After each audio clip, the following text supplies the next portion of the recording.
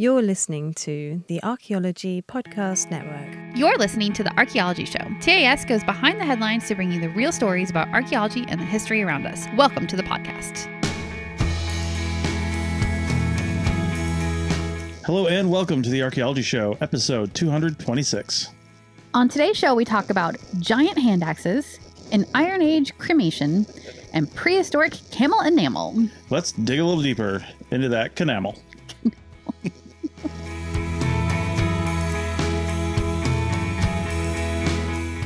Welcome to the Archaeology Show. Hello.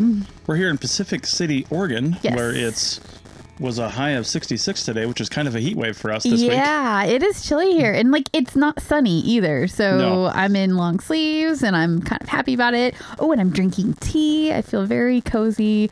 I'm very sorry to everybody else in the country right now. We've been climatologically canceled right now. So I know, right? yeah, it's for anybody not in the United States, it is a baking heat wave, breaking records all over the place. I think Phoenix had over the whole weekend, they're sort of lows in the mid 90s. Oh, it's so bad. Yeah. I think they had a streak of hitting 110 many days in a row or something like that. Yeah. Just absolute ridiculousness. Yeah, the 90s is about 32 Celsius, by the way. That's 90 degrees. Yeah, but So- you know what? We live in an RV for a reason. We chased this weather. I'm telling you. We planned this. We did this on purpose because we did not want to be anywhere it might possibly be hot. So I know. this worked out. You don't agree with me on this, but a lot of people are chasing 70, Yeah. I'm chasing 62. No. 58 maybe? We're definitely chasing maybe 68. I'll give you 68, but probably 70, 75. Don't you like using our heated floors and our fireplace? I do, but I also love the sunshine That's and gross. nice days outside. We went wine tasting yesterday, and even though it was in the 90s, Mid-90s. which was only an hour from here, which is crazy. The Oregon coast is crazy how cold it is. Just going across the mountains, you get into the rest of the heat wave that the country is experiencing. But yeah, you go over the coastal range and it gets nuts. Yeah. Yeah. So a 20-degree swing, it's crazy. But anyway, Yeah. it's been lovely to be here and avoid the heat. Really big temperature differences. Yes. So, you know what else is really Oh, there it is. I was like, wait, we already said that. Why are you saying that again? big? Giant hand axes. Giant hand axes. Which, to be fair, I didn't even know were a thing. I've heard of a lot of hand axes in my life, Mm-hmm. and we'll talk about hand axes later. But Yeah.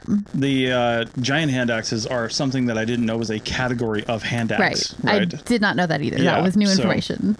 All right, well, let's get into this. Yeah. This is another great article from Smithsonian Magazine, although Mm-hmm. they, as they usually do, link to the actual journal article, which is in our show notes. Yeah, they're always so good about doing that. Yeah. I love their content. So over 800 prehistoric artifacts have been excavated in Kent, England. 2 of them are being called giant hand axes. And researchers believe that they're over 300,000 years old. So very old giant hand Yeah, axes. yeah. That's awesome. And just a note for our YouTube viewers, this is completely unedited. I simply don't have the time for it right now. So all of our mistakes, all of our little things, that's just for you guys. Sorry about that.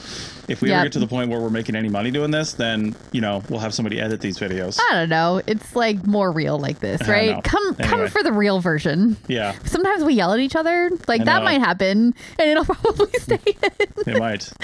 All right. So that was just for you guys. Back to the podcast. This project is actually being done as a CRM project, which I really like. They do, I would say a lot of archaeology happens in England as a result of CRM, only because it's a relatively densely populated island. I'm going to call it that. Yeah. Landmass. It's an island for sure, but it's densely populated with both people and also sites Yeah. because it's been populated for so long. So there's so much to find there. And this is why anytime you want to build something, their laws take over and you have to do a cultural resource assessment. Yeah, So, definitely. yeah, they're building a new Maritime Academy, apparently, near Kent. Kent is, I think, a county. It might also be a name of a town. I believe didn't it's actually a look that up. town too. Yeah. Well, the Maritime Academy, I didn't actually remember where this was, but it's in somewhere else.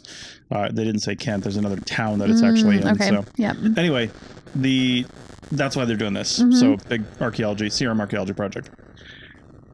Again, the artifacts are thought to date to between. The artifacts are actually thought to date to an interglacial period between 300,000 and 330,000 years ago. Okay. Now, let me put that into context for people that might not know what the hell I'm talking about. Interglacial. but I thought the Ice Age ended, 15 to 20,000 years ago. Right. It did, but there's been lots of Ice Ages. Yeah, over and over again. I mean, every 25, 30, 40,000 years, there's an Ice Age, and look up Milankovitch cycles. It's the whole thing where the Earth bobs up and down in the solar system, and the solar system actually bobs up and down in the galaxy as it spins around the galaxy. And I think it takes 26,000 years or something like that for the solar system to rotate around the galaxy. Yep. And people think that might be what's causing some of these slight climatic variations that cause ice ages. So I'm not really a scientist on that kind of stuff. I have heard some things about that, but that's one of the reasons. So there have been lots of ice ages that our human ancestors have had to live through. And so this is just in between two of the ice ages that happened, back then. We're in an interglacial right now. Sure. I mean, we're not in an ice age by any means. I don't know that it's going to go back towards an ice age anytime soon. Well, there have been heat waves too.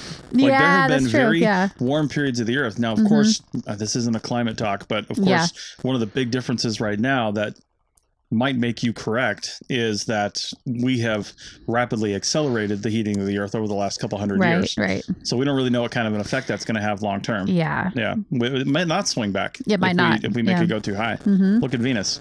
So anyway, there were certainly Neanderthals living there at the time, but there could have been other archaic human species around as well. Yeah. According to the University College London researchers are the ones who did this actual excavation. Yeah, because we do have some overlap between, Homo sapiens, archaic Homo sapiens, basically, and then Neanderthals. And were Denisovans in this area as well? I know time frame wise they overlap. I don't know if they geographically overlap here, I don't think geographically they not made geographically. It out that far. Okay. Yeah.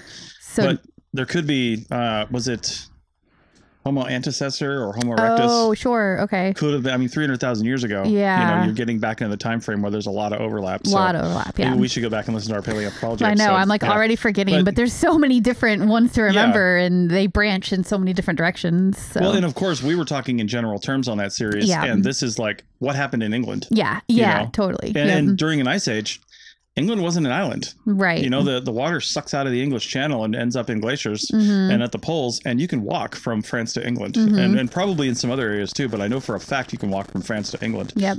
So anyway, like I said, they said, there's Neanderthals and possibly other archaic human species. They know there's Neanderthals in the area, but there's no fossil remains of any hominid or, bones or anything like that of hominid remains at the site. At a site this old, really the only thing you could hope for is fossilized remains to give you an idea of what group of humans or human type people created these hand axes.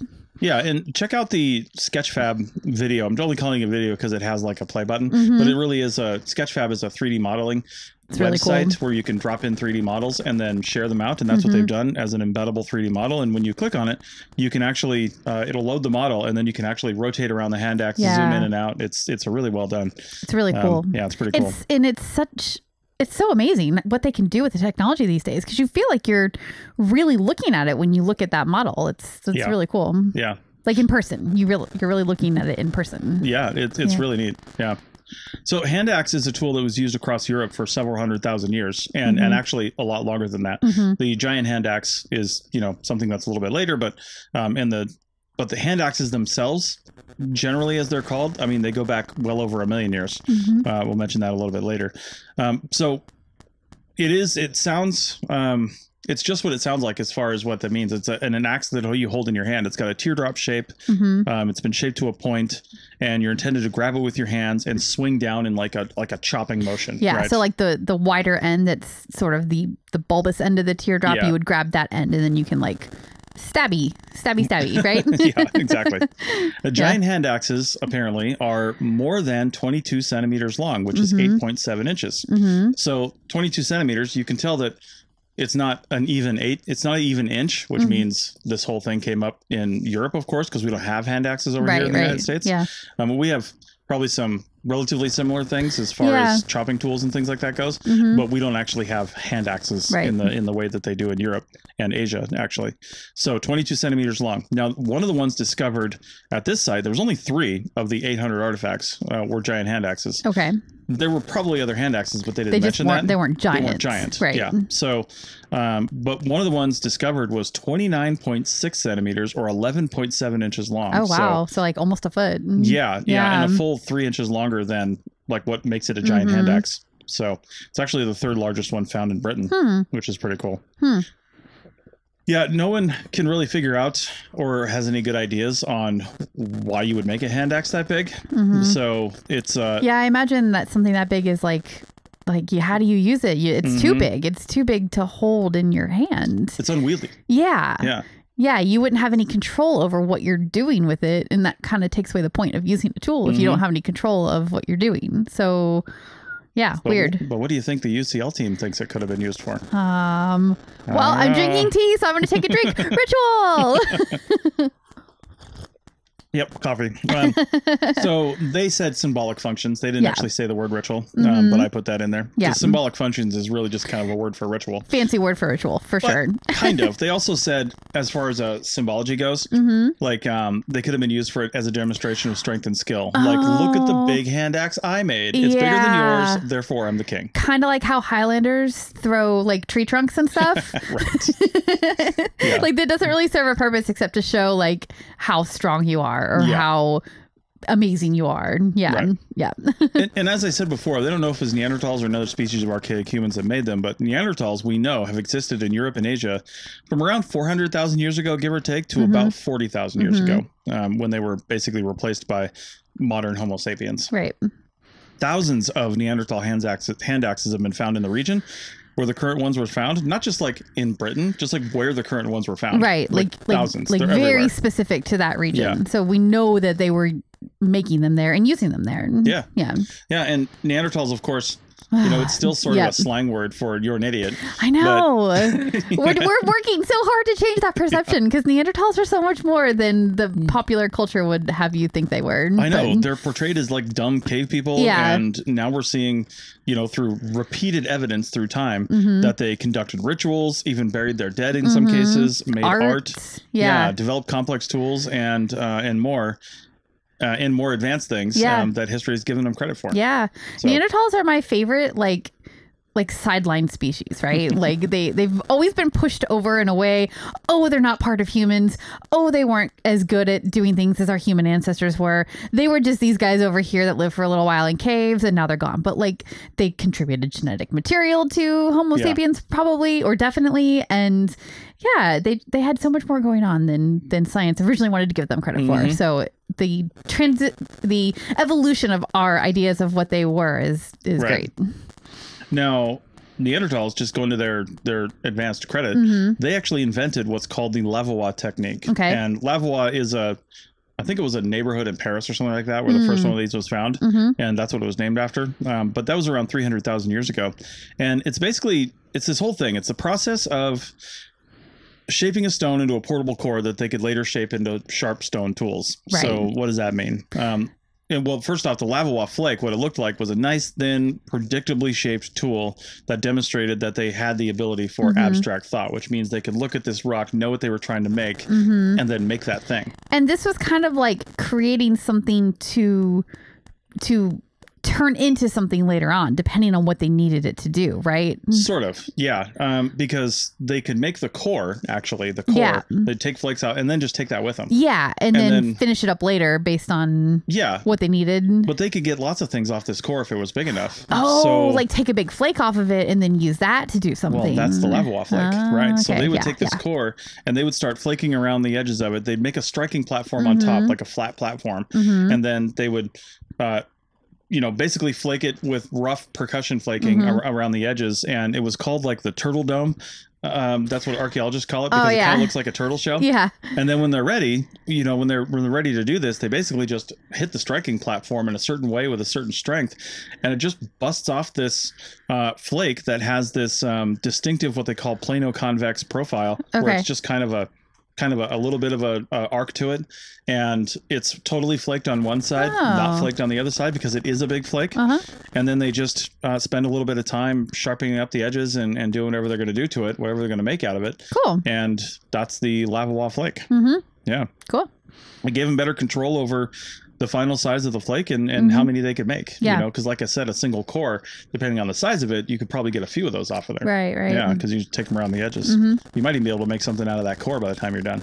So that technique largely replaced the Acheulean technology that lasted for over 1.5 million years and produced smaller oval and pear-shaped hand axes. So like I said, the hand axe has been around for a long time, well over a million years. The lavawa technique tended to kind of replace that, and then they were making, you know, apparently giant hand axes eventually too. Yeah, so the giant hand axe seems to be more in the Acheulean tradition as opposed to the lavawa. Probably. Yeah, they're not really related from what I can tell, although you could probably make a hand axe out of a lavawa flake if it's big enough. Oh, sure. And there's so much crossover between these populations. There's no reason to think that Neanderthals weren't doing this Acheulean thing and vice versa. So yeah, for sure. But that is really interesting because it is sort of maybe evidence that it was from a Homo sapien group rather than a Neanderthal group. I guess that's probably why they said that in the beginning, that it could be an archaic human group too. So, but the more interesting thing to me is why? Like, why? Could it have been some kind of competition or game where they were like, who can make the biggest hand axe, you know, even though they never were going to use it? Well, I mean, it's crazy. Like they said, it could have been some sort of symbolic nature like that. Like I said, I made the biggest one. I could basically stab you in the skull with this. Therefore, I'm the king, and I'm going to rule you now. Sure. Yeah. Well, we can also quickly dispel one thing that you might or might not have heard at some point on Ancient Aliens.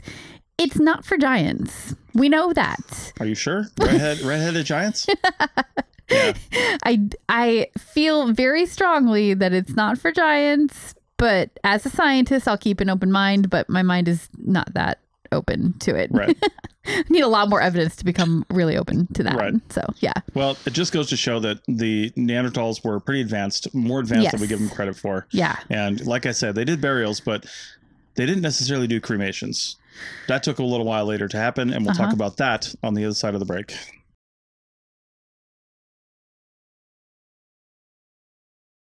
Welcome back to the Archaeology Show, episode 226, segment 2. And now we're going to talk about early Iron Age cremation burial that contains bronze jewelry and rare textile fragments found in Austria. Yes. And this article is one that I found. I got very excited about it because of the textile piece, because I love fabric. I love making fabric and sewing fabric and knitting and all things fabric related. In fact, I have a Google search for textile and archaeology together, which is how this article, you know, popped up for me. And see, to me, saying I love fabric is like saying I love banana peels. Like, I don't know exactly, right? You make no sense. Oh, man. No, the history of textiles and clothing and the way that people use anything that you could make with a textile is just so interesting to me. So, yeah. And this is just another aspect of it, but it's a pretty old one. So the Vienna National History... Shut up. Okay. The Vienna National History Museum has found a cremation burial with bronze jewelry and textile fragments. And it dates to an early Iron Age cemetery it's approximately 800 to 500 BCE. So that's, 2,500, 2,800-ish years ago. Pretty long time. Yeah. It's located in Hallstatt, Austria. And Hallstatt is an area that is known for salt production, and that is all the way back into prehistoric times. It's an area that has been known and used for that for a really, really long time. So it makes sense that they have this large occupation in this area. Man, I'd like to know more about salt production, to be honest with you. Because I know. Austria's got like a lot of mountains and stuff. Yeah. I know it's not all mountainous, but it definitely has a lot of mountains. Mm-hmm. And I always think of salt production as like a coastal thing. Well, kind of, if you're looking at it from like a saltwater standpoint, but also like the salt flats in Nevada and Utah. Yeah. It's just, I mean, just the accumulation of salty water and then drying up and then, water and then drying up. And then just you get these layers of salt that people actually use for salt. Yeah. Yeah, I honestly didn't look into why it was, or what geologically made it an area that was used for salt production. But that is what this article said. So, and by the way, this article is from a publication called Archaeo News, and that's Archaeo with a K. And I couldn't find out quite too much about this publication, except it seems that it originates in Turkey, because it seems like Turkey is their main focus. Yeah. But it's some pretty well written articles, and everything looks very archaeology focused and a really cool website. So definitely a neat place to click around and just, learn about this kind of stuff. So I saw that this site contained over 1,000 graves and lots of grave goods, and it was discovered in 1863. Yeah. Why are they talking about it now? Yeah. So this site was like really excavated in the 1800s. Like they basically, I mean, I don't want to say that they were grave robbers back then, but they definitely cared a lot more about the artifacts and the grave goods, and not as much about the burials, especially because these were mostly cremation burials, which means they didn't have a whole lot of bones associated with them anyway.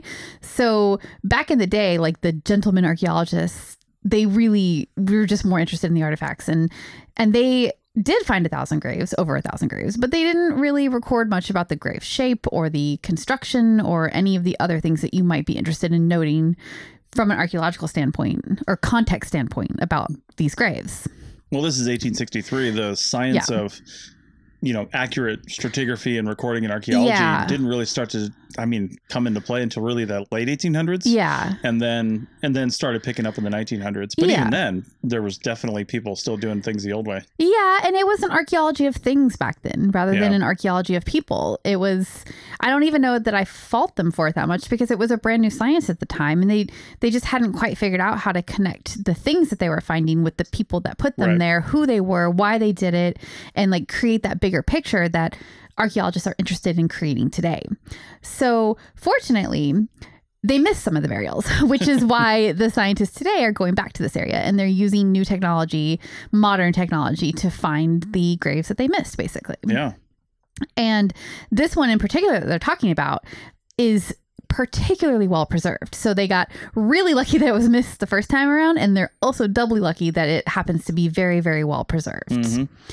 There are several pieces of bronze jewelry, including a ribbed arm ring, which is the feature photo in the article. Definitely check it out. It looks really cool. Like, it's not like when you hear ribbed arm ring, I don't know what is in your head immediately, but this looks almost more like a shell kind of, it's really cool looking. So there's that. And then there's also several wire discs that are pretty thin. There's a blade with traces of a wooden handle and a belt fitting, among other things. There's a picture of a bronze spiral. That's the disc. That's the disc. Yeah. Okay. Yeah. I'm curious about that because, this looks like a spring. It does. A coiled spring. Yes, it actually, it does. Well, we'll get to that in a second, because that is kind of the interesting thing here. Yeah. So everything was densely packed in the grave, and there's also bone remnants in there too. You can actually see like the end of a long bone in the picture. There's like a picture of all the goods packed in together, and it kind of looks like a humerus to me, but I don't think it's human, and it's hard to tell in the picture. It's probably not human though. It's no laughing matter, that's for sure. Oh my gosh, you're terrible. But there were animal bones in the grave, so it could be that this is an animal long bone. And it's a cremation grave, so like there's probably not that much left of the actual person that was buried here, so it probably is animal. But okay, so once they separated out all of these artifacts and started studying them individually, these spiral discs that you noted looks a little bit like a spring. What they found is that there are traces of textile on the underside of it, like stuck to it. And this is an interesting conclusion that they've come to, and I would love to see more evidence about this, but the researchers say that this is the first evidence that the cremated remains were placed in a textile pouch for burial. Wait a minute. So they burned the bodies and then took the remains and put them in a pouch? Yes. How did they separate the bodies from whatever they burned them in? I'm sure it's lots and lots of ash from whatever they burned it into. That's how... a big pouch. Well, that's kind of how cremated remains are today too, right? Like you get whatever is in there to burn it is also part of it. Well, no, because they use like gas. So you're in a sterile chamber, and probably the only other thing that's in there is other people's ashes. Yeah. I don't know how well they clean them out just from a ethical standpoint, but I'm guessing pretty well is what they're supposed to do. Yeah. And unless we're talking like a New Orleans burial box where they fall on top of each other. On top of each other. Right. Yeah. Well, I don't know, but so what they're saying is because this fabric was found on the underside of the spiral, that the spirals were placed on top of this pouch, this textile pouch that would have contained the remains. And one thing that was unclear to me was, were the grave goods inside this textile pouch with the remains, or were they just around the pouch? There's not as much information about that, so I don't know for sure. But anyway, well, and also the other thing that could have happened is the spiral could have settled to the bottom of the pouch, or maybe the spirals were put into the pouch first and the remains were put in after that. So I guess setting it on top of the pouch, they probably think that because of the way that they're arranged in the grave, they've got some stratigraphy saying that. It's hard to say though. It sounds like there needs to be more studies and more graves found like this for them to really get a good idea of how these different pieces were used. But I'll tell you one thing people need to do is they need to have better scales in their photos, because the scale in this photo says 10 centimeters on one of the squares. And I'm like, is that square 10 centimeters and this whole thing's a meter? Or is that saying the entire scale is 10 centimeters? Well, the entire thing, because there's that armband there. So given that context... Yeah. Because the armband would be pretty small, so it's probably... Well, I'm just looking at the spiral here, though. Yeah. Yeah, by itself. Oh, I see. Okay, I was looking at the one below it. Yeah. Oh, yeah, totally. So, that is kind of confusing, actually. I mean, I'm pretty sure that means the whole scale is 10 centimeters. Yeah, I think so. But the simple fact that I'm questioning it means do better. So... Right. Yeah. Well, yeah, and that's, about 10 centimeters would be about right to be kind of like a weight to put on top of something if it's some kind of like holding it down, part of the ritual of the burial or something like that. Well, and if it really is kind of it's a spiral, I mean, and it's all coiled on itself, so maybe that was the act of burying it did that or something like that, because I was thinking if it were in some kind of pouch, you could actually shove the fabric up through the middle of it, and the spiral could be used as like a closure to just like... it could, totally. Yeah. But that wouldn't have brought itself back to this shape. After time, no, I wouldn't think. No, it wouldn't have. So it went in like that. It could have been like a napkin holder, though, where it's got a thing on top of it, and then there's a ring on the backside that it passes through. But sure, but it clearly went in like this because, like I said, if it were stretched out at all, it wouldn't have gone back to this shape as things disintegrated around it. Yeah, and they definitely found the fabric on the backside of it. Like it was either set on top of it or it was inside it and it settled onto the fabric itself. Yeah. Either way, that spiral settling on top of the textile is what preserved it, so that they can now do more research on that and what the fabric was like from 2,500 years ago. So that'll be something that should come out in the future, because they just found that there was fabric attached to it. They haven't studied it further. So man, we need to take a break because I'm really thirsty. Do you have another bullet point? Wow. Okay, so really quick. The animal bones and some of the metal objects too, they appear to be purposely broken, as if they were a ritual offering, perhaps. Come on, it's a burial. You got to have rituals with burial. I guess I'll give you that one.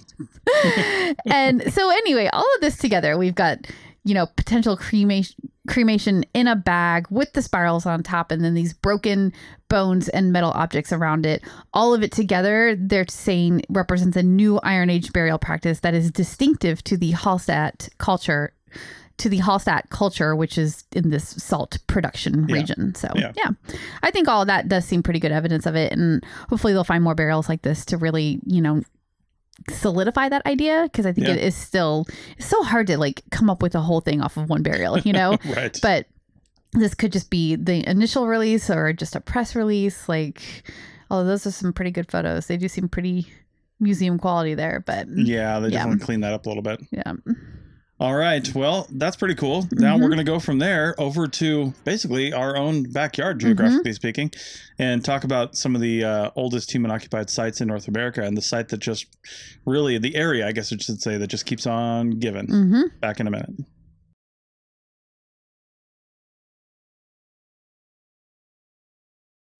Welcome back to the archaeology show.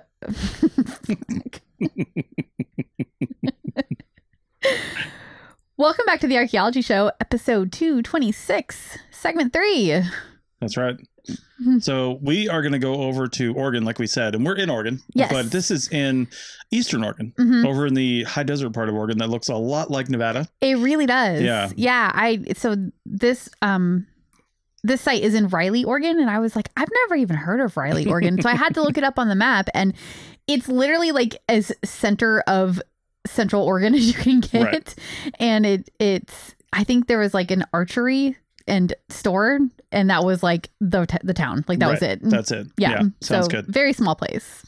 Yeah, this place that we're going to talk about is called Rimrock Draw Rock Shelter. And the landscape, if you just look at the picture, again, it looks just like Nevada. There's sagebrush, there's rocks, volcanic rock, and just a real high desert type of environment like we're used to seeing in Nevada and even parts of Utah and Idaho, that whole area.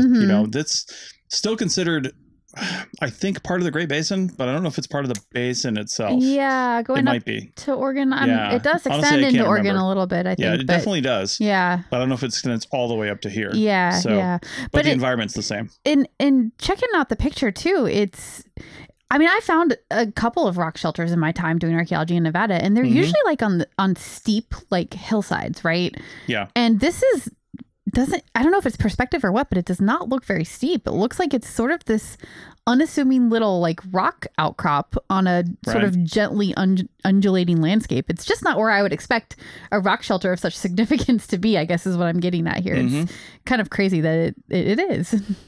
Yeah, this was actually a field school being run by the University of Oregon's Museum of Natural and Cultural History.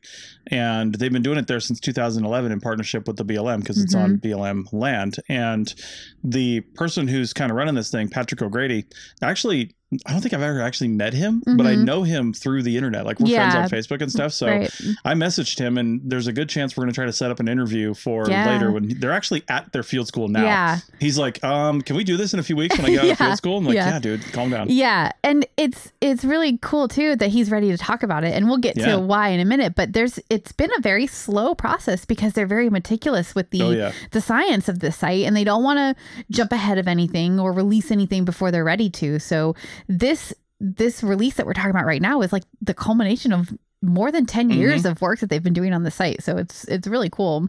Yeah. So in the first couple years, a tooth enamel fragment from an extinct camel species was found buried under a layer of volcanic ash that they knew was from a Mount St. Helens eruption.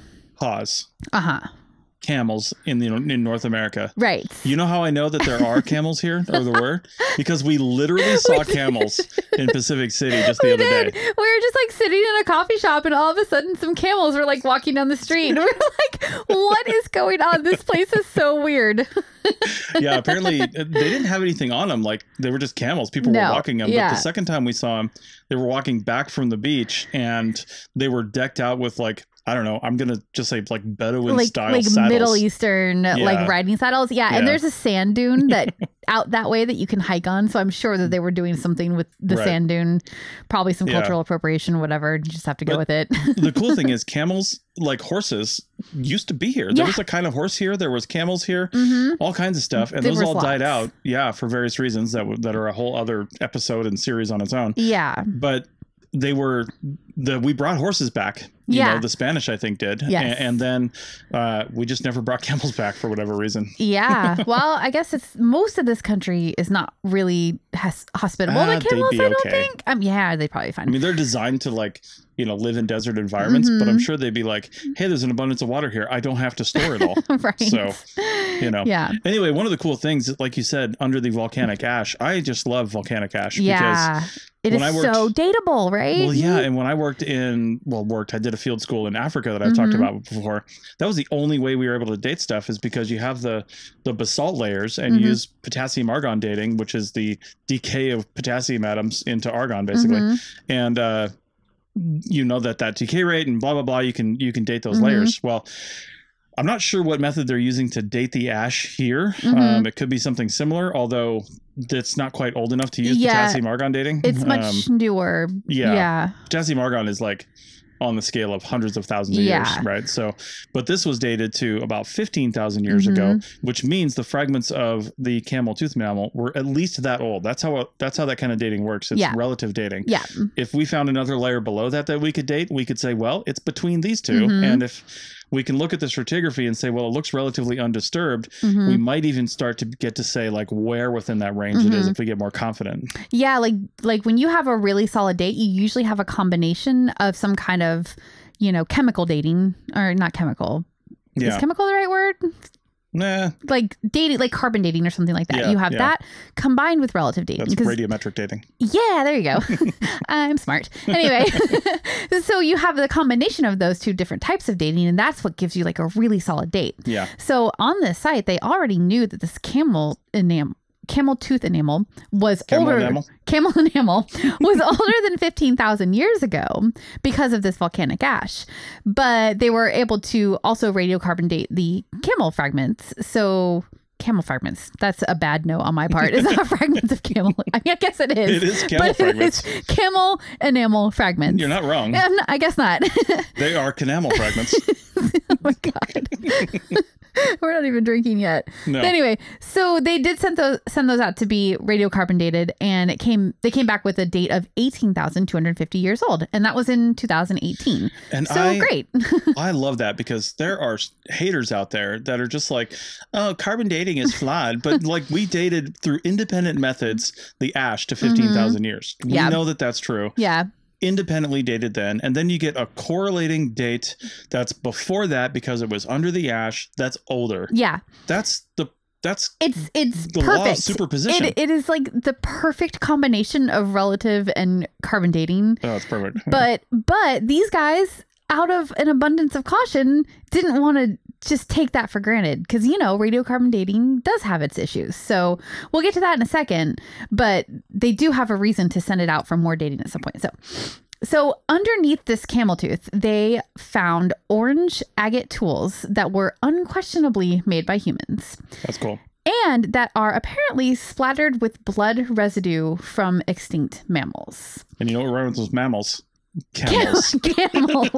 Those poor bastards. So do you think they were murdering camels with their I think this was agate tools? A camel murder it's a camel murder site. maybe the guy that can shed some light on that for us. Yes, maybe. Mr. O'Grady. I'm sure Dr. O'Grady. Dr. O'Grady, yes. Yeah. So let's just like recap here. We've got volcanic ash at 15,000 years. Then we've got below that at 18,250 years, we have the camel enamel. And then below that, we have these tools that are unquestionably made by humans that also have blood splatter on them. So that is really cool and really great. There are no photos of the tools in the article.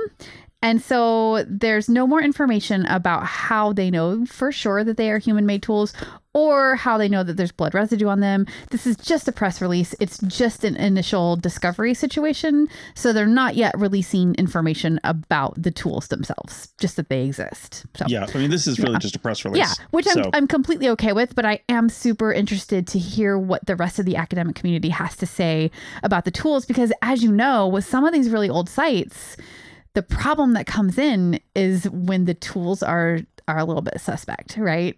Yeah. Now, I'm not saying these tools are like that at all. I am 100% not saying that. Right. I haven't seen the tools. I don't know anything about the tools.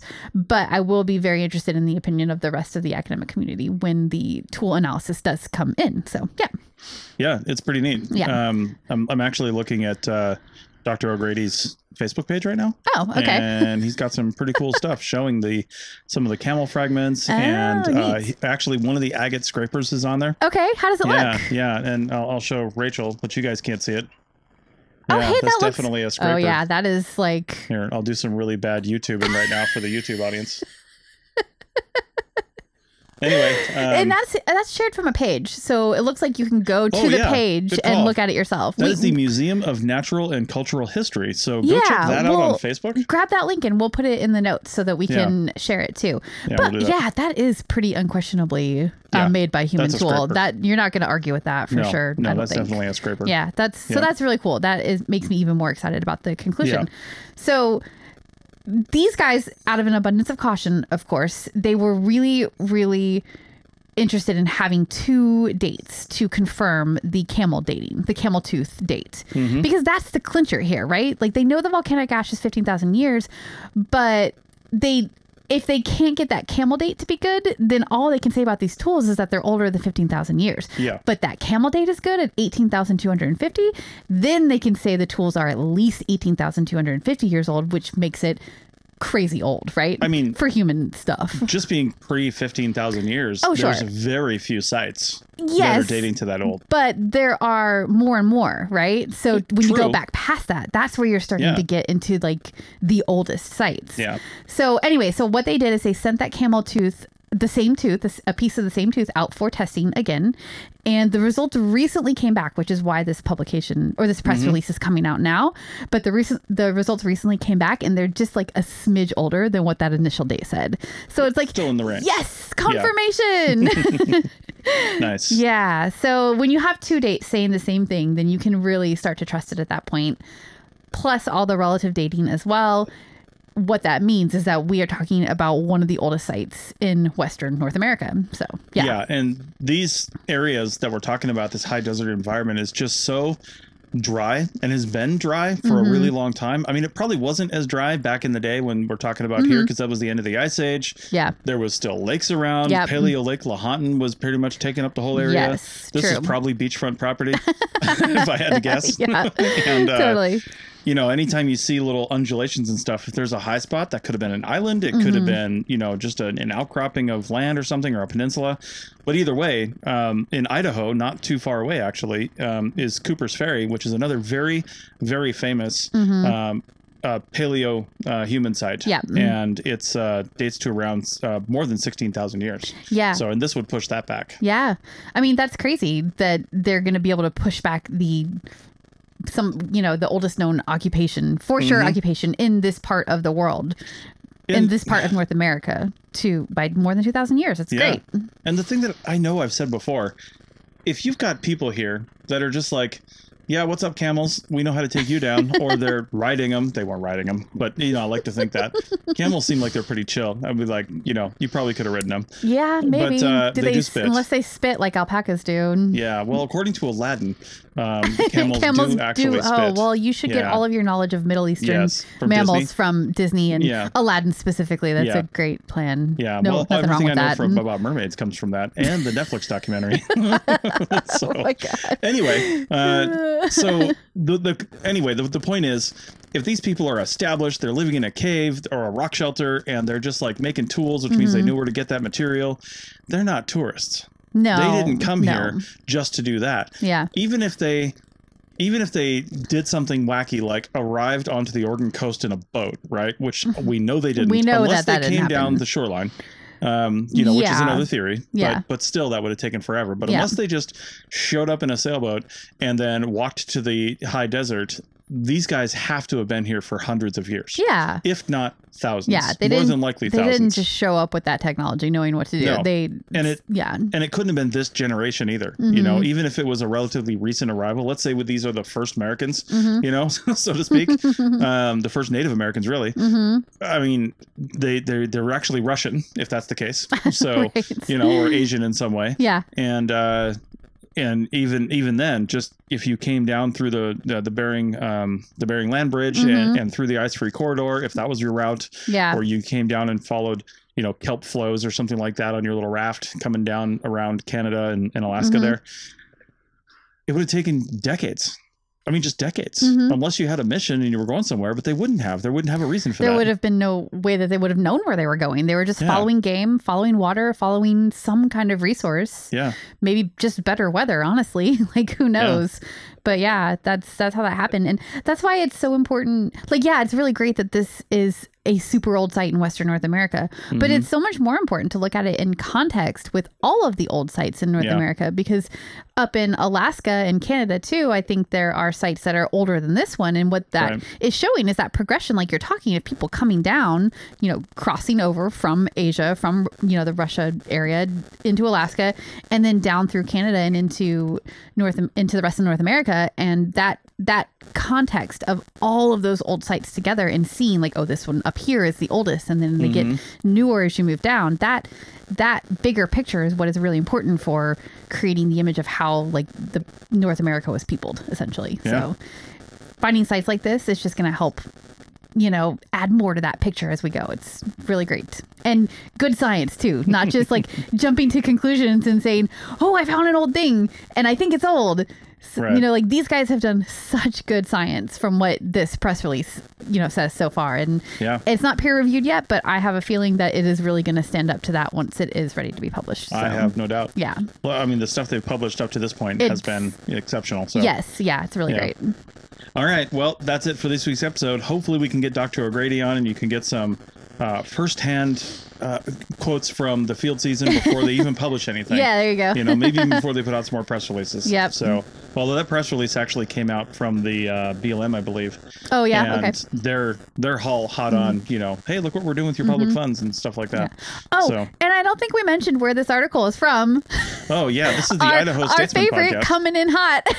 Idaho Statesman. I feel like we need to find whoever's in charge of their cultural articles because they do such a great job of covering all this stuff. It's awesome. It's crazy. Yeah. All right. Well, thanks everybody, and we will be back next week. Bye.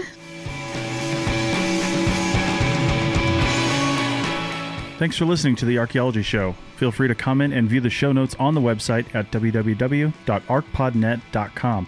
Find us on Facebook, Instagram, and Twitter at ArcPodNet. Music for this show is called I Wish You Would Look from the band Sea Hero. Again, thanks for listening and have an awesome day.